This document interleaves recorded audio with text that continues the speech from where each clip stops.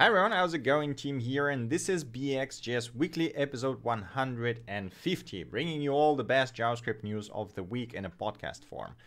And do we have some cool stuff today? So let's get cracking. As usual, the first section of the week is getting started. We got quite a few articles here today. So starting with how to control hue lights with JavaScript, a pretty nice tutorial for controlling your Philips Hue lights specifically with JavaScript. Check it out if that sounds interesting. Next off, we got configuring ESlint in StandardJS, a pretty simple tutorial on setting those tools up. The following is a Tower of React software design architecture and best practices. This is a really big and comprehensive collection, I guess, of best practices related to everything React, starting from, the basic best practices of writing code and to best practices of architecture and component design, which is super cool. So if you are working on React, absolutely recommend checking this one out. Next one is why React Context is not a state management tool and why it doesn't replace Redux. A pretty good write-up, also pretty big one on what is context, why is it, how is it different, and why is it different from the state management tools, and why it won't really replace Redux for the complex use cases. So if you're still confused as to what's the difference between the context and state management, do check it out. It's a really good write-up. Next one is testing in Deno the basics. Pretty self-descriptive, so won't talk much about that. Next one I got here is drawing 2D meatballs with WebGL 2. A really cool tutorial on, well, just as it says, drawing 2D meatballs with WebGL. So specifically about two-dimensional graphics and graphical enhancements, I guess, to the websites using WebGL. A really cool write-up, quite recommended if you are into the graphics. Last one we got here for today is 10 best practices to containerize Node.js web applications with Docker. A really good collection of sort of advices / best practices on how to properly containerize your Node.js app with Docker. Some really good stuff in there. So if you're getting started with Docker, or maybe you're working for some time and wondering what can you do better, then this is a really good collection. All right, that's it for the getting started section. Now we're coming to the articles and news. We got three major things here today, starting with how I switched from TypeScript to ReScript. This is a pretty interesting write-up on essentially migrating from TypeScript to the ReScript, which is the OCaml essentially. Yeah, this is... I can't really comment much about it because, as you might know, I don't really use TypeScript that much, and I never even tried OCaml or ReasonML or any other languages that are basically derived from it or based on it. And it's really hard for me to say anything about it, but it was a very interesting read. So, if you are into the whole world of strictly typed languages and you were wondering what can you use to, well, compile to JavaScript, basically, do check this one out. It seems pretty solid. Some interesting thoughts in here. Again, really hard for me to talk about that because I haven't used TypeScript long enough, let's put it this way. Okay. Next article we got here is porting Firefox to Apple Silicon. A pretty cool write-up on the journey of the Firefox to the new Apple Silicon-based Macs, which is effectively ARM. And yeah, some things that they basically had to do that are less than obvious when porting the Firefox to the ARM-based chips. Pretty cool stuff here. So, if you are curious as to how the process looks, do check it out. There's some really interesting things. Last thing we got here for today is TypeScript, low maintenance types. This is a really good write-up that I think I can relate to. So basically, the author here talks about writing TypeScript in a way that essentially allows you to not write types yourself unless it is absolutely needed. And when it is needed, you should take an approach to writing types in a way that is very easy to maintain, right? So this is sort of the main argument.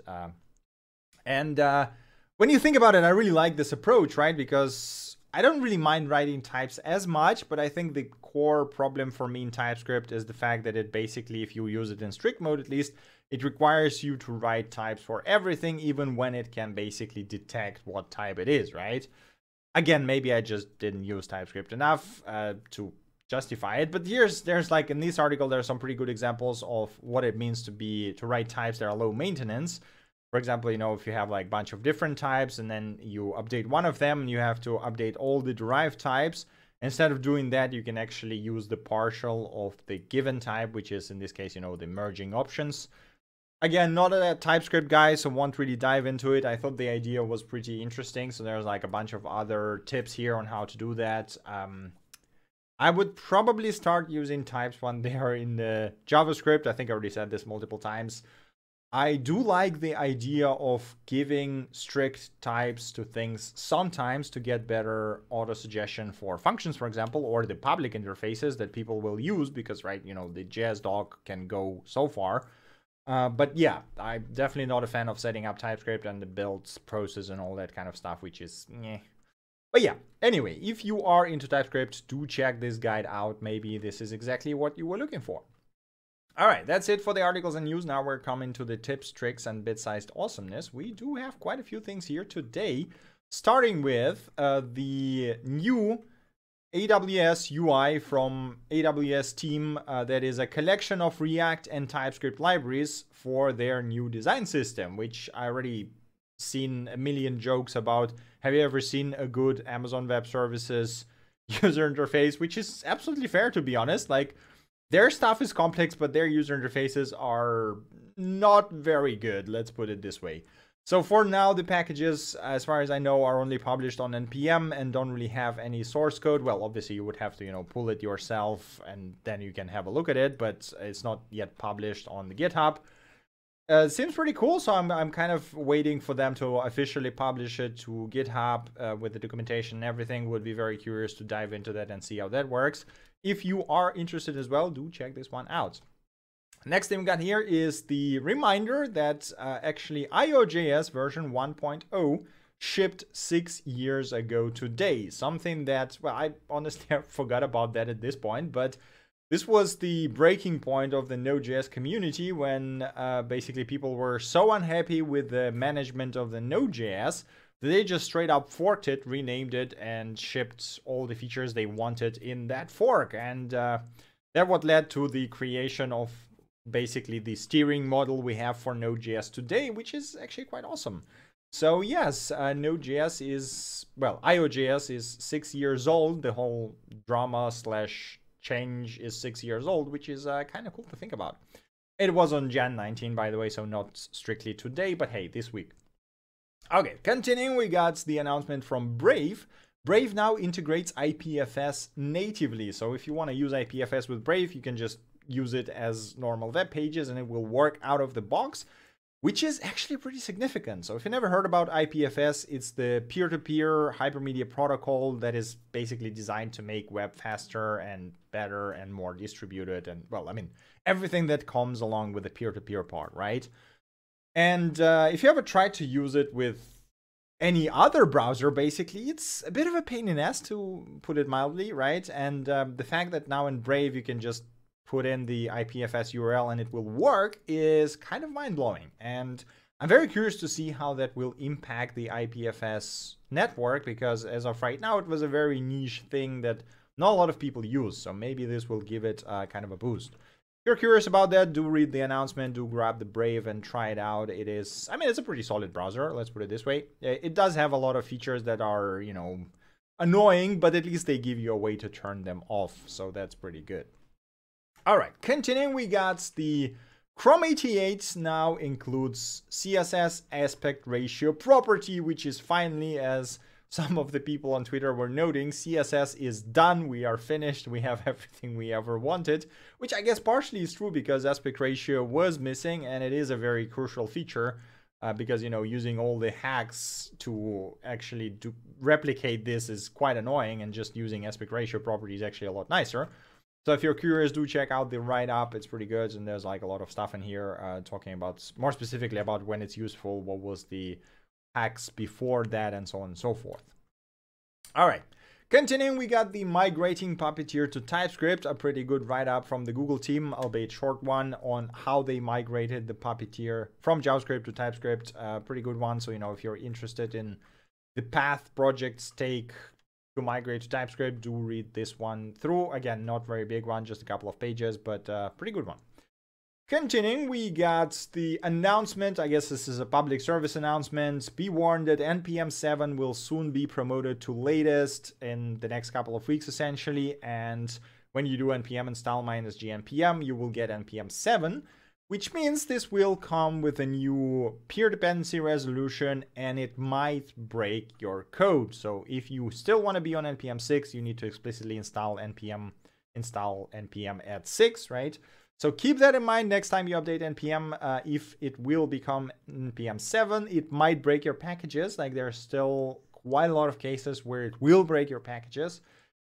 So be careful with that, try it out, and if needed, just roll back to the NPM 6. I'm kind of curious actually to see how that will develop, because I've been using Node 15 with NPM 7 for, well, basically a past couple of months, I guess, whenever they released the Node 15 with NPM 7 bundled. And I pretty much, okay, I wouldn't say a lot of time, but I frequently have issues with NPM 7 breaking installs because of peer dependencies mismatching versions. You know, like some package needs React 17, the other package needs React 16. They are listed in peer dependencies, and the NPM 7 just go, hey, I cannot install it because there's a conflict, right? And yeah, I'm curious to see how that will develop basically, and if there's going to be a major pain for community, or maybe everyone will just update their packages and all of that works nicely, because from the performance perspective, NPM 7 is actually major improvement over NPM 6, and it is super fast. So that's like a really cool feature of it. But yeah, we'll see how that goes. Just, you know, keep that in mind, and if something breaks, try to roll back to the older version, I guess, or maybe update the packages. That might fix everything. There you go. All right, last thing we got here for today is the Node.js annual survey. If you got a few minutes to spare, just, you know, go and answer it. They collect the data to basically figure out the direction Node.js develops in. And yeah, it's always helpful if people answer this. Not super big. Some questions are a bit silly, but hey, you know, just take a few minutes and answer the survey if you got them. Right, that's it for tips, tricks, and bit-sized awesomeness. Now we are coming to the releases section. We got two of them here today. The first one is Deno version 1.7 that brings improvements, some major improvements to Deno compile, which allows for cross-compilation as well as 60% reduction in output size. Not sure what I'm more excited about. Cross-compilation is or basically half the output size for most of the cases, which is kind of crazy. It also now adds support for the data URLs and imports and workers, which is super nice. And there's a new unstable Deno resolve DNS API to query name servers for DNS records, which is actually super low level. And I'm not sure why would you want to use it in, you know, majority of cases at least. I'm sure there are some use cases, but it's like very low level API here. So if that sounds interesting, do check Deno's 1.7 up. 1.7 out is what I wanted to say. Right, last release we got here is Cypress version 6.3.0, which brings in Cypress Studio, which is a super cool feature. So, you know, if you ever use Cypress, it's a really nice end-to-end testing framework. It allows you to basically write tests that run in the real browser, and then, yeah, just test your apps end-to-end. It's super convenient, super easy to use. But the problem is, or the problem was, I guess, is that you needed to write tests yourself as a developer, right? So you actually code them. You have to like look for the selectors, you have to do things, you have to like figure out, okay, where do I click, what do I input? And while it was a lot more convenient than in majority of other tools, it was still a bit of a hassle, right? Because it's easier to test by just clicking on things. Well, Cypress Studio gives you exactly that. It allows you to record interactions against the app under tests and then automatically generate tests from what you did, which sounds amazing. I have not tried that yet, but yeah, this seems super exciting, and I probably should dive in and give it a shot because, well, you know, this is a super cool feature. So there you go. All right, that's it for the releases. Now we're coming to the libs and demos. We don't really have that many of them here, but some are pretty cool. So let's go through one by one. Starting with at excalidraw/excalidraw. So this is an component for excalidraw that allows you to embed any excalidraw image shared thing into your app, which is super nice. So if you never used excalidraw, this is like the very nice rough drawing service. Where's my search web? There you go. And it gives you this hand-drawn style, you know, and it allows you to do some very fancy things. And now you can just embed them. which is super convenient. Again, it's open source, so you know, if you want to, you can self-host your own version of Excalidraw, if I remember correctly.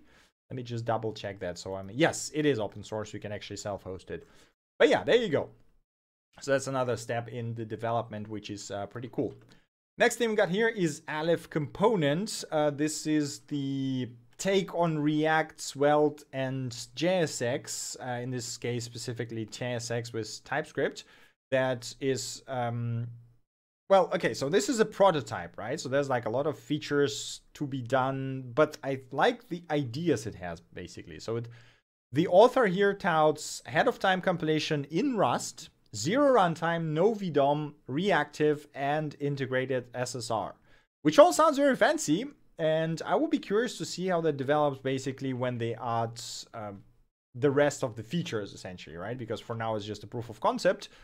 But I would be curious to see if something like that could work. Again, the fact that it's written in Rust is kind of great. So there you go. If that sounds interesting, do check it out. Looks pretty promising. Again, keep in mind that this is just the MVP and a lot of features are missing. All right, next thing we got here is procedural GL React. React component for procedural GL library, basically. Yes, so if you ever wanted to procedurally generate things in GL, WebGL, using React, now you can. It looks pretty nice. The API seems straightforward. I'm not sure what the use cases would be, but hey, you know, maybe you know, so do check this one out. Next thing we got here is Edge SQL, Cloudflare workers providing an SQL API. Yep, you heard that right. So here's the thing. Cloudflare workers are those things that run on the edge and basically just allow you to run JavaScript and WebAssembly, right? It's just a tiny V8 engines under the hood. And someone thought, hey, you know, we have WebAssembly, so we can actually take SQLite and embed it in there, right? And then provide a way to query that SQLite using the SQL. And it seems like it works pretty damn well. So there you go. You can actually embed a full-on SQLite instance with data into the Cloudflare worker and then allow running SQL queries on top of that, with all of that running on the edge, which is pretty damn impressive, to be honest. If you're curious as to how that was built, do check out the source code. All right, continuing, we got Zugnet, end-to-end encrypted Facebook Messenger. So this is a fork of the Messer, which is a command line client for Facebook Messenger, but it basically adds end-to-end encryption on top of that messaging, which, I mean, I guess it's a nice example case, let's put it this way. But if you want encrypted communication, why the hell would you use Facebook? Like, seriously, there's better alternatives out there, and a lot of them, starting with Signal and going off into stuff like Keybase or whatever, right? But anyway, a pretty nice tool, I guess. So if you are curious as to how that was made, do check this one out. Continuing, we got Frontal.js, a modern HTML development framework and build tool for your next static website. Just as it says, you know, generate static websites, Babel, Sass, Less, Post CSS support, whatever you can imagine. Pretty much all the modern features are here. With, like, yeah, if you looked for another static website generator toolkit, for some reason you weren't happy with what existed, do check this one out. Maybe this is what you wanted. Continuing, we got local reverse geocoder, a local reverse geocoder for Node.js based on geonames. Local meaning it doesn't actually do any queries, remote calls, or whatever. So all of that is done locally, which is super convenient when you need to resolve a lot of names or when you don't really care about being super up to date, but still want to resolve latitude and longitude pairs into the closest point in the city. And this is a Node module for that, which, you know, super handy again. So do check this one out if you're working with geodata a lot. All right, continuing, we got browser VM.js. An efficient x86-64 virtual machine runs in the modern browsers. It's a QEMU-based VM that is basically compiled into the, I believe it should be WebAssembly, right? Because it's written in C, basically. So yeah, it's, for now it does support console and hard disk with MemoryFS. And upcoming features are Ethernet and 3D graphics, which sounds pretty bonkers, to be honest. For now, there's a demo which you can run, and there's the Python that works completely in the browser, which again is super impressive. But yeah, that's basically it. So if you're curious about the whole emulation and WebAssembly, do check this one out. Continuing, we got PostMe, the web workers and other windows. Let's try this again. A library that allows you to use web workers and other windows through a simple promise API. I was a bit confused as to, you typically have these channels established between that require more than one interaction, but that's the thing. The promise is basically for establishing that channel, and then you get the pretty simple event listener, event dispatcher that you can use for one specific channel to talk to web worker or other window or whatever, which, seems to be a pretty nice API. So if you're working a lot with those, do check this one out. Last thing we got here is estimator.dev, tool that allows you to basically figure out how much turning on modern JavaScript could save on your website. So the way it works is pretty simple. You say, okay, BxJS.dev is my website. Calculate how much will I save if I turn on modern only JavaScript. So in case of BxJS.dev, since it's already quite modern, it uses the Gatsby, which is, pretty late version. And I think we targeted most of the modern browsers. So there's still like 4% of JavaScript that can be thrown away for the old stuff and switching. Yeah, but the savings here are not basically that bad. But if you take something, if you take an older website, I'm sure you can get savings that are pretty drastic. So if you're curious about your own website, do make sure to check out estimator.dev. Right, that's it for Leaps and Demos. Last thing we got here for today is a small announcement. So you people have been asking me to make a Twitter with all the news that I gather, basically, and I finally did it. You can now find BxJS Weekly on Twitter. It is exactly at BxJS Weekly. For now, this is managed manually by me, which is sub-perfect and doesn't really have all the news that I typically gather. I am going to be doing a live stream where I basically extend the the Telegram Discord bot we have to also share everything onto Twitter. But yeah, for now, it's basically just a slice of what I typically gather. Although, quite a lot of my links actually come from Twitter, and you can see all the accounts that I follow over here. So yeah, you can follow it there if you're a Twitter user and you want to see BxJS Weekly in your feed. That's basically it from my side. So thank you guys very much for watching. Thank you for your continued support. If you like the episodes, like it on YouTube, subscribe and all that kind of stuff. You can also join our Discord server if you want to chat about any of that. That's basically it from my side. So thank you guys very much for watching. I hope you enjoyed the show, and I see you next time.